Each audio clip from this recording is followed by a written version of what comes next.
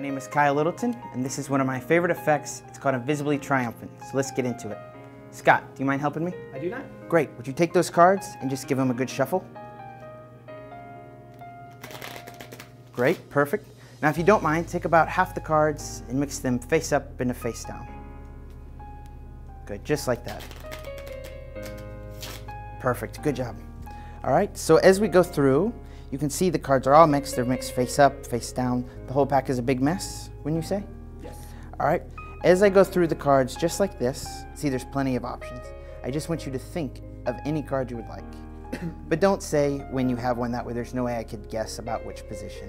All right, so we're getting close towards the end, so don't name a card if you have one, but just know that we're about done so you can have a good chance to get one. So think about this for a moment. You shuffle the cards. You mix the cards face up, face down, right? And the cards are really in a big mess. You could have thought of any card. Watch, you haven't even named what your card is, but I just give it a little riffle. One card appears on top, the 6 of diamonds? Not it. Not your card. What was your card? King of Hearts. King of Hearts. Watch, we'll take it a step further. Just give it a snap. And every single card in the pack straightens itself out. Every single card, except, if done right, for one. Now look at this, you could have thought of any of these cards.